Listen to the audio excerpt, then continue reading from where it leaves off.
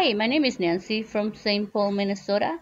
Today is the end of January, so I decided to give you a tour of the plants that I have growing inside my house. I will also show you my new houseplant collection, from which I will tell you about 12 that are hard to kill houseplants for beginners.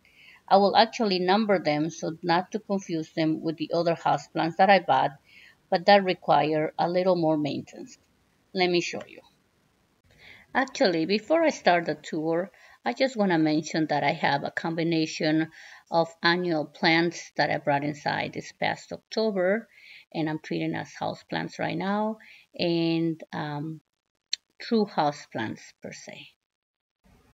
We will start with the geranium or pelargonium that I brought inside this past October. This is one of them.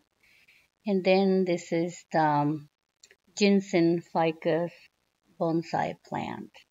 This is an easy or hard to kill houseplant. It is native of Southeast Asia. This plant can survive drought conditions. So if you forget to water, it will be okay. But just remember to water as soon as you notice. And actually, you can water whenever the soil gets slightly dry. It needs also a good amount of sunlight. The next plant that is easy or hard to kill house plant is called Syngonium white butterfly or arrowhead plant. This is an original of South America. It can grow in low to medium light or indirect sunlight.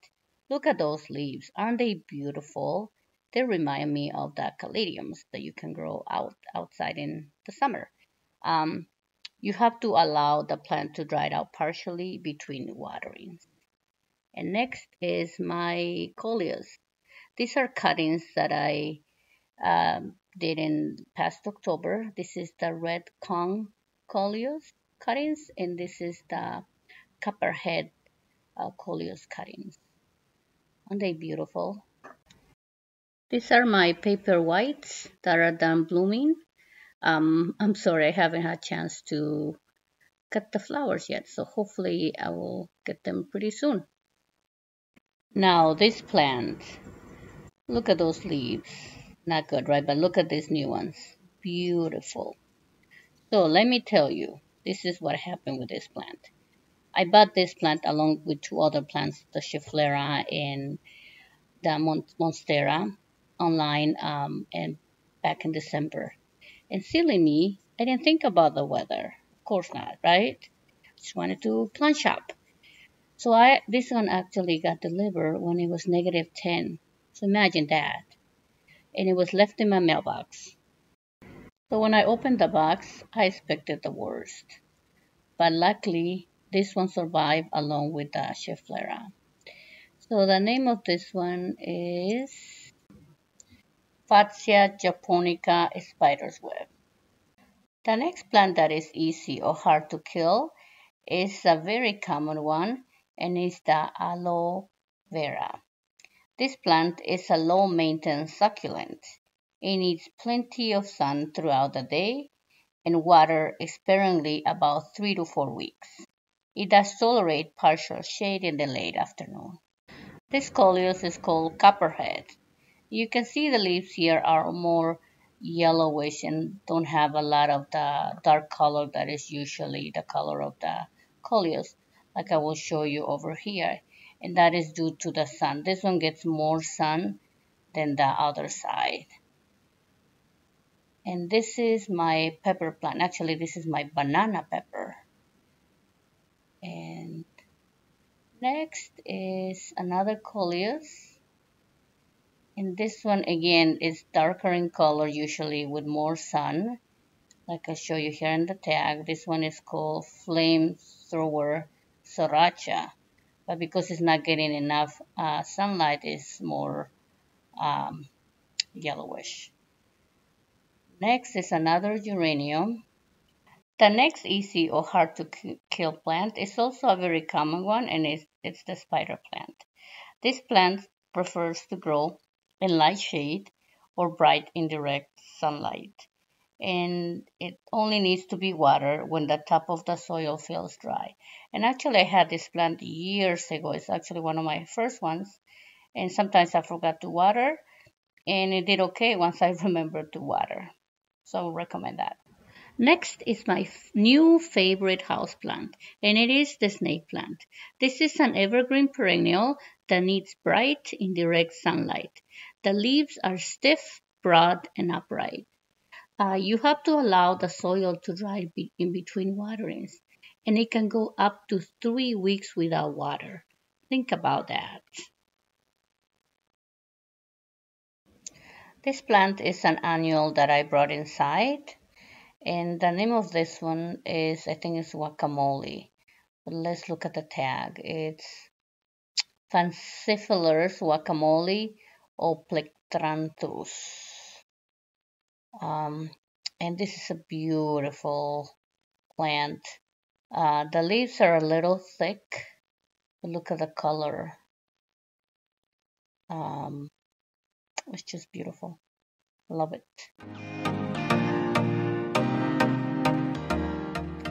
Next is this beautiful Coleus called Red Kong Coleus.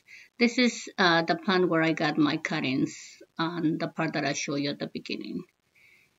And next is this one is called Chocolate Mint Coleus. Beautiful. Isn't that pretty? Very pretty. And I have another cutting here from the Copperhead Coleus. Now this one is my Calibrachoa, double Twilight. Look at those blooms. I love this plant too. This one I didn't trim, and another one that I trim actually did not make it.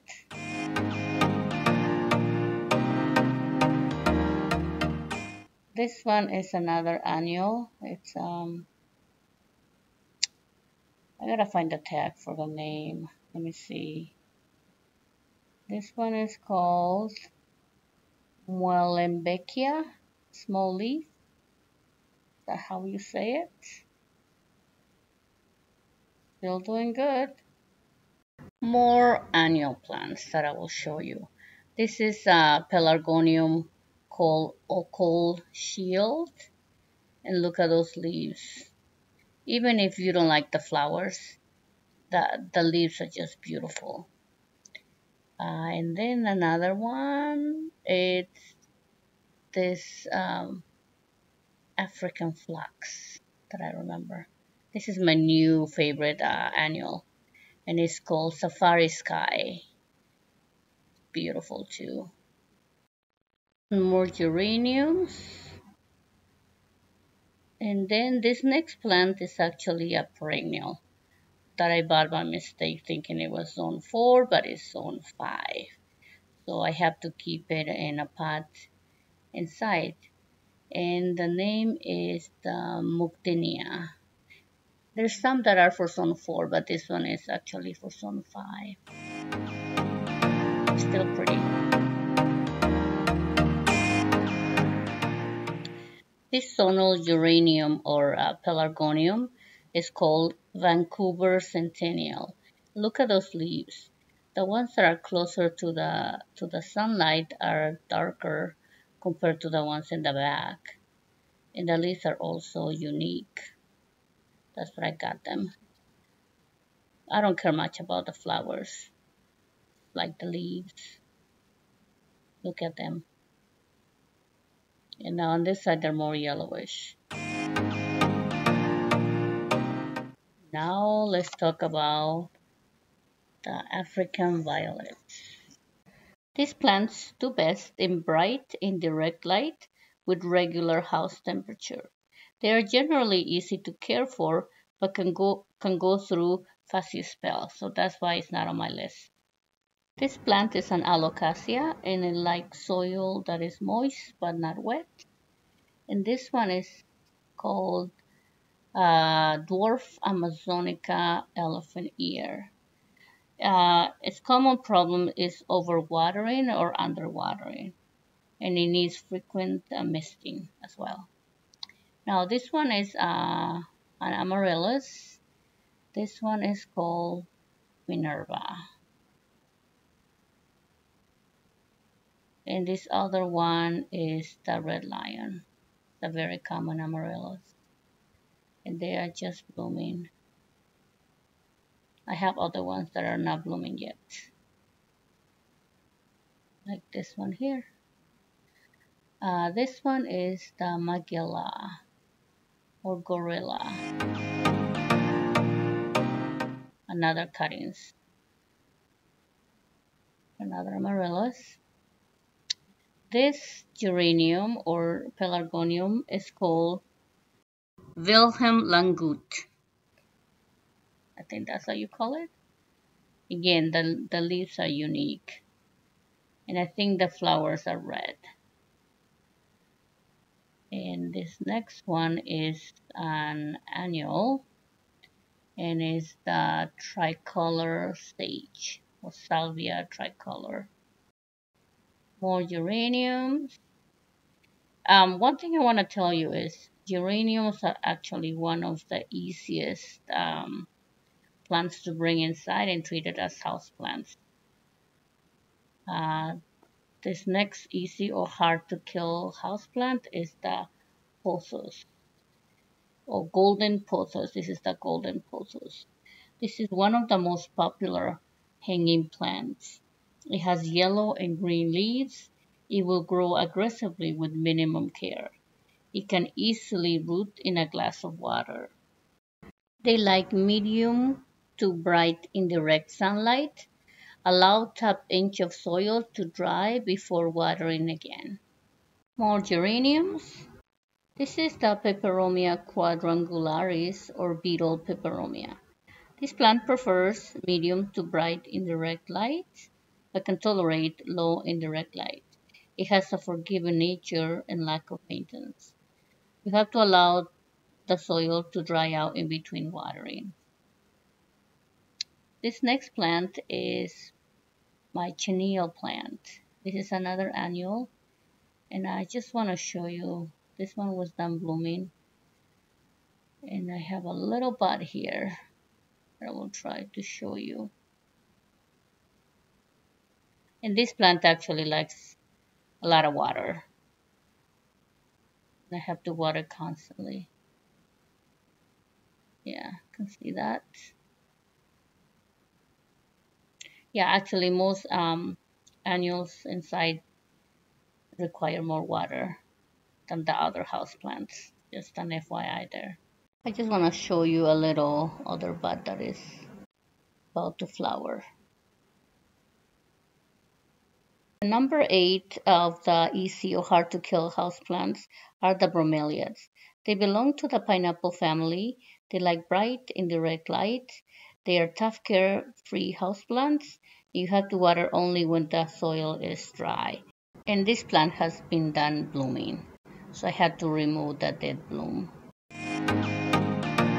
This plant is the Schefflera trinet or umbrella tree plant. This one prefers at least 4 hours of bright indirect light, but can survive in medium light.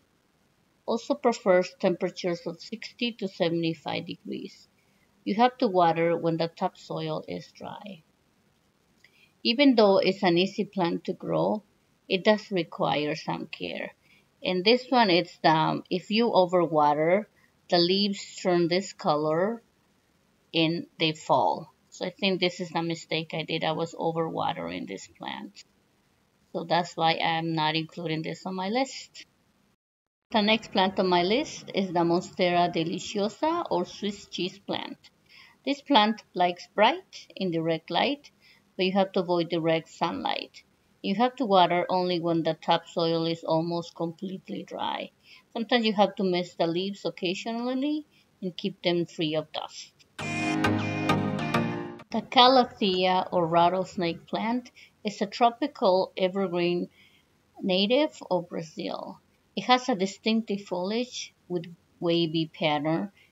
They are not considered the best option for beginners because they have a particular requirements to grow. This is an orchid plant. This one prefers indirect sunlight. These plants are easier to grow than you might think, but require the right conditions and maintenance. You have to allow growing medium to dry out between waterings. They prefer temperatures of 50 to 90 degrees. Don't place this plant where it will experience cold drafts or direct sunlight. Next, I will show you my poinsettia plant. This plant is actually my husband's because he's the one who waters it, and it's still blooming.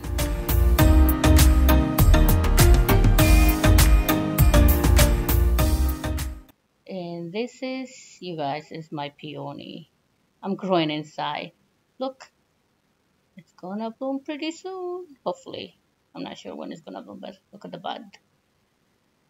I have 3 peonies there. And this is my amaryllis section here. I have some paper whites that I bought on sale that are growing. And this is my Amadeus. You can see a little pink border. Barely see it though. It's almost done blooming. This one is not blooming yet. And this is the Monte Carlo Amaryllis. And it's almost done blooming. And then this one is the Apple Blossom that just started blooming last week actually. Or a couple of days ago. Yeah, there's other ones that are not that blooming. Okay, now this one is the other that one's talking about that I got it on the mail and it was almost dead. Look, it's coming back. So excited. And it's the okay, now this one is another aloe vera.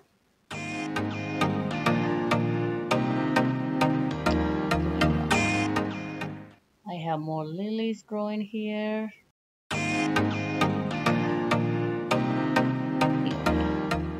Now these ones are my citronella plants. I have 3. And this, I have 2 pepper plants. 1 and 2 here.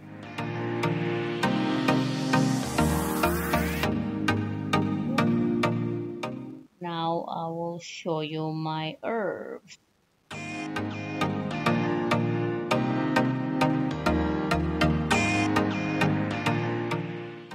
And this one is the English thyme. Then we're gonna have the rosemary.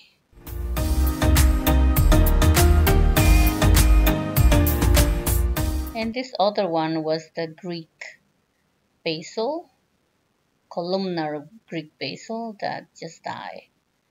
So that's okay. I can buy more. And this last herb, but not least, is the Greek oregano. Now I'm gonna go upstairs to check out my other houseplants.